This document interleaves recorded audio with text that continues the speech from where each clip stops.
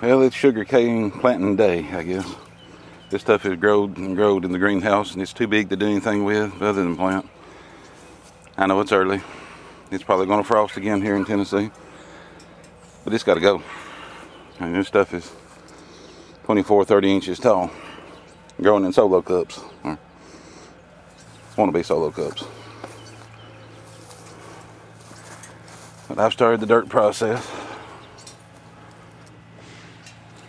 I'm tilling rows and adding compost, and when I get this done, I'm finna start digging holes and setting sugarcane.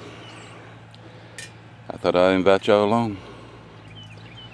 It's an adventure for me, and I'll let it be an adventure for you if you want to watch. Keep up with it. We'll see how sugarcane does in Tennessee. I planted this stuff around Christmas. Well, I planted it for Christmas. I planted it in early December, because it is a tropical plant. I think they say 16 or 18 months to maturity. I can't give it that. We just don't have that kind of warm weather. But I'm going to give it 10, 11 months anyway. Won't hardly make it 12. It'll be cold come October. But whatever we get, we're going to get. We're going to try it anyway. We're going to try to harvest some syrup. We're going to try to harvest some cane for replanting. Stick with us and we'll see how this works. Well, one row down, one row to go. I got some extra help today. We shoveled out holes about a foot apart on this first one. Realized that was a whole lot of trouble. The next one where the tiller run left a pretty good ditch, so I just took the shovel and cleaned it out. I think that'll be the better of the choices. We're just going to lay it in the ditch and pull the dirt to it. But we've got the compost in the ground. It probably needs more, but it's about all I can stand to do right now. But every year we do this, it'll add to the soil, it'll make it better. We're going to see what sugarcane does in Tennessee. That sugarcane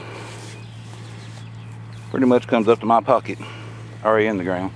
Some of it's really tall. I hope in 10 or 11 months we're able to make some sugarcane syrup, or we're gonna make something sweet out of it anyway. Next purchase is going to have to be the sugarcane press. I don't have one yet. I've got my eyes on one.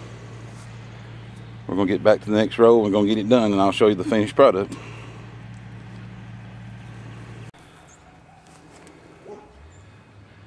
Well, I've got 2 rows in.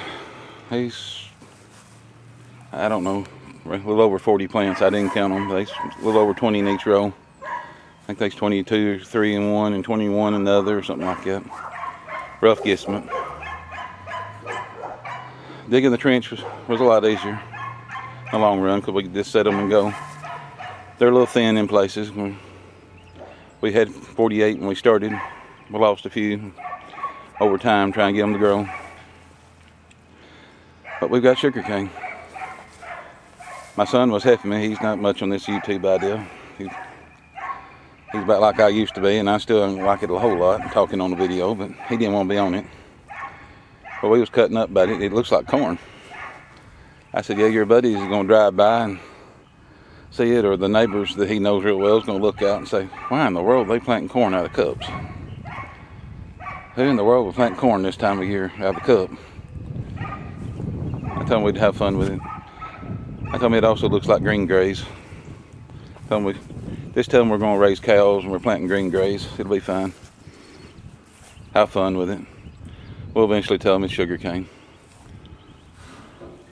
But we've got our trial version of sugarcane growing in Tennessee. Stay tuned. We'll see what it turns into. Y'all have a good week.